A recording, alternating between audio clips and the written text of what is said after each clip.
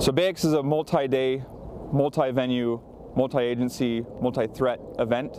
It's great to have it here in California in the Bay Area. All right, we have a lot of great venues. We've gone from a train station to an old aircraft carrier to Alcatraz, and now we're here at Levi Stadium.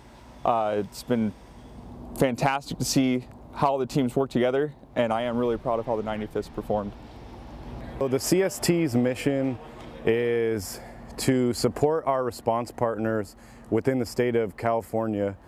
We want to challenge people to work on something they're not used to. Here in California, we're lucky enough to work with our hazmat partners very often, and so maybe these other CSTs don't have the opportunity to work with that, especially on this scale. So inviting them out gives them the opportunity to train that maybe they're not used to.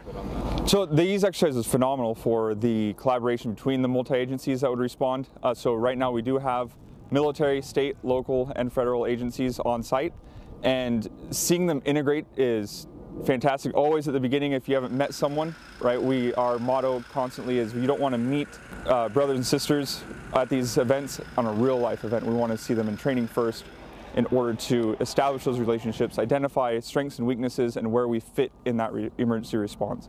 It's cool to see the other agencies. We don't have as many in Idaho. It's a smaller populated state. Even Boise is not nearly as big as probably a suburb out here. So seeing, the different things like robots, and which we have some, but not like these dogs that run around.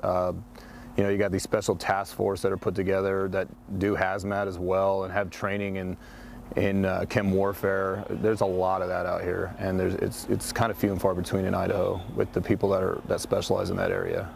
Honestly, I've been in the CST for over 9 years, so I've spent most of my career actually working with the Army, then more in the air. You do see some of the advantages of things with how the Air Force does things, but you also see a lot of advantages how Army does. No, the exercise has been great. There's things that we can always learn from with this, working with different agencies. Hopefully they're getting stuff out of it too.